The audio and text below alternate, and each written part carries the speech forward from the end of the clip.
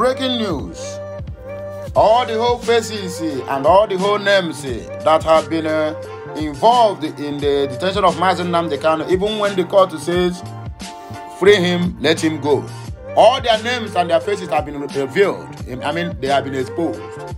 Hear their names in details. But before then, remember the campaign for all hail Biafra, Biafra to the moon, and Biafra will stand. And on the mandate of Mazi Nnamdi Kanu, we shall stand. It's still going on. Continue writing, continue commenting, continue typing, because the world or the international community is watching and they know how serious we are.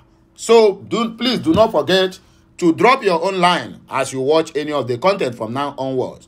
Biafra to the moon, all hail Biafra, and continue writing on the mandate of Mazi Nnamdi Kanu, we all shall stand. IPOB to the moon. Presidency are the one holding Mazi Nnamdi Kanu and not the Supreme Court or DSS. This is a very strong allegation and a strong revelation from the special counsel of Mazi Nnamdi Kanu and IPOB, which is Aloysius Ejimako. Well, my wonderful people, before we proceed, I beg, I would like you to like, comment, share. Make sure you turn on the notification button, be notified every time we go live or post something on this channel or another channel related to Okute Daily Talk. Let us go straight to the reason why we are here. Happy Saturday and good morning to you all. Before I forget, anyway, please, before then, remember the campaign for that slogan, all hail Biafra, is still on. Continue typing and continue dropping your lines. No cause for alarm. Aloysius Ejimako, special counsel to Mazi Nnamdi Kanu, the leader of the indigenous people of Biafra, IPOB, on Friday, identified those behind the continued incarceration of the Biafran agitator. Ejimako claimed that the presidency is holding the agitator and not the Supreme Court nor the DSS. He disclosed this while certain that the Fulani government cannot continue to detain Kanu with the release of Yoruba Nation agitator Sunday Igboho.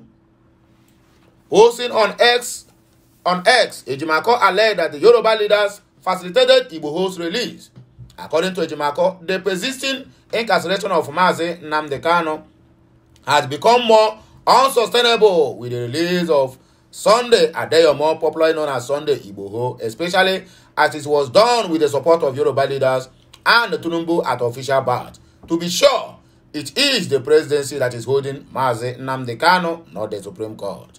Recently, Igboho regained freedom after 2 years in Benin's prison after he fled Nigeria due to a declaration by the Department of State Service, DSS, declared him wanted. At about the same time Igboho was arrested, Kanu was also picked up in Kenya and subjected to extraordinary rendition. And why don't they rendition Igboho to Nigeria? Simply because they don't see the Biafrans and the Igbos finish.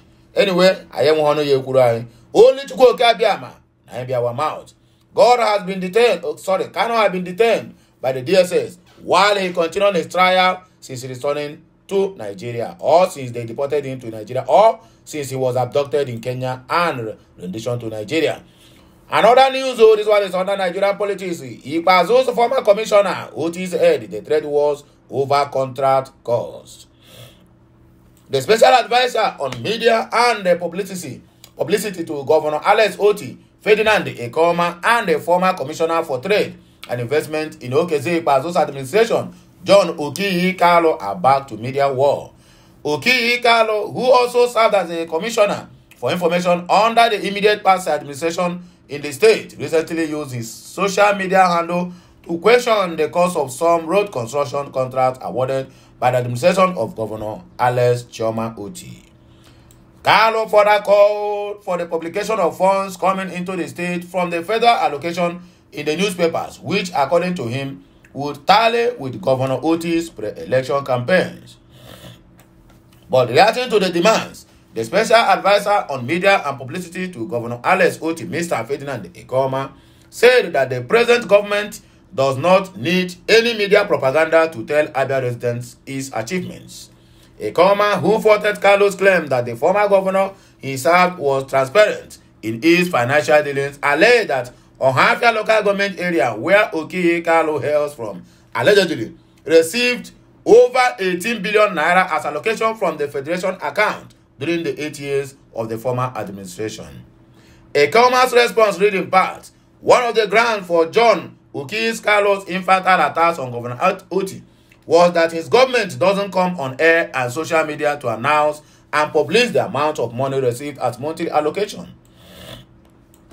Let me remind him that monthly allocation is statutory and is published by the federal government, which shows what every state receives. So which other publication is he talking about?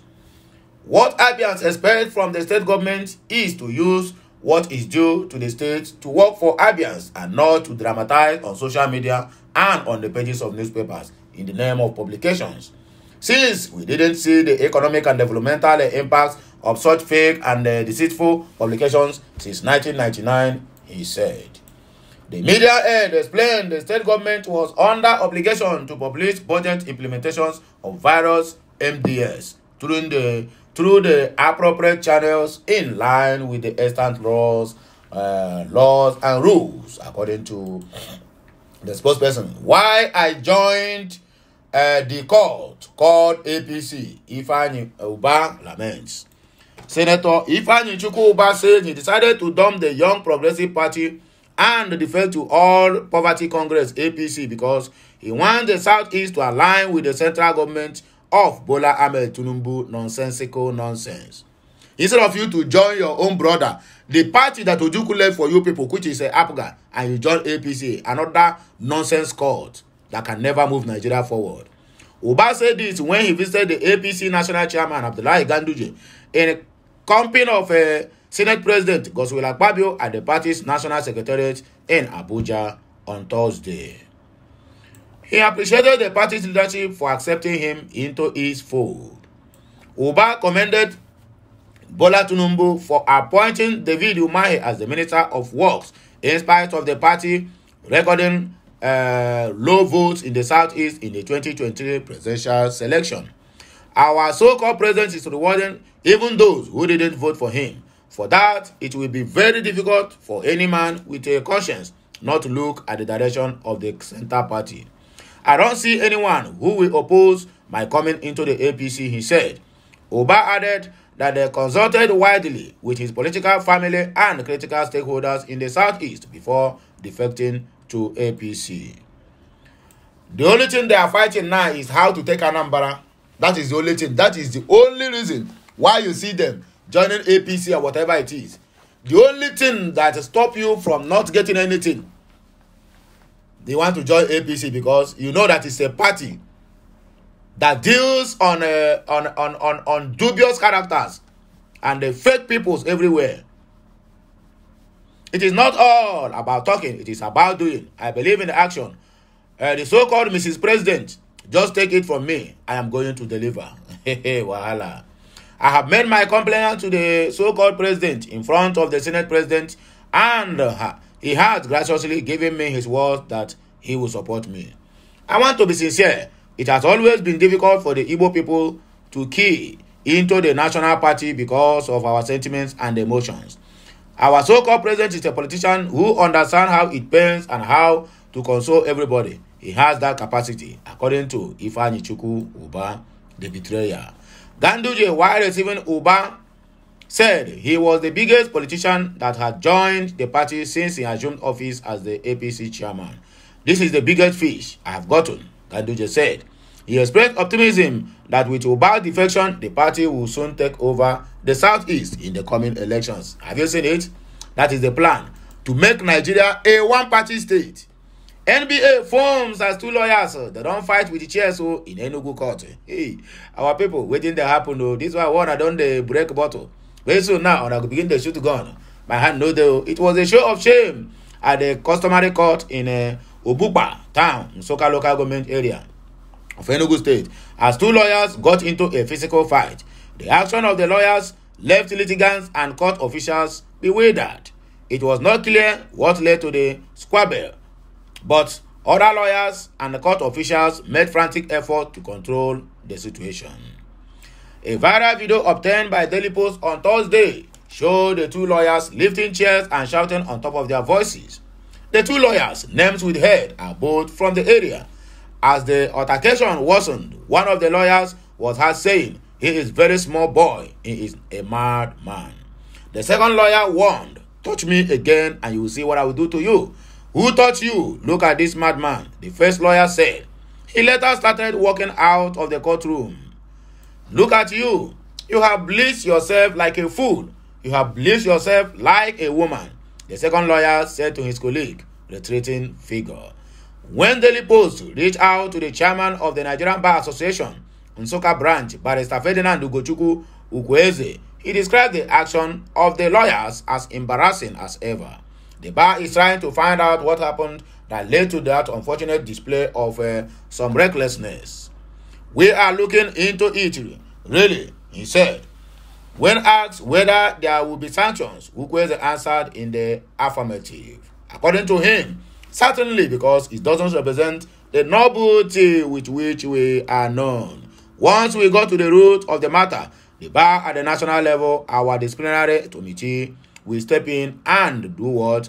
And do the necessary things. According to the bar, the head of the Nigerian Bar Association in Enugu or Nsukka branch. Well, my wonderful people, now here, me I go take bar break. I will be back again. Now here I go sign out. But remember, the campaign and the slogan that still stands, so all hail Biafra, Biafra to the moon, and in the mandate of Martin Nnamdi Kanu, we all shall stand, and Biafra must surely survive.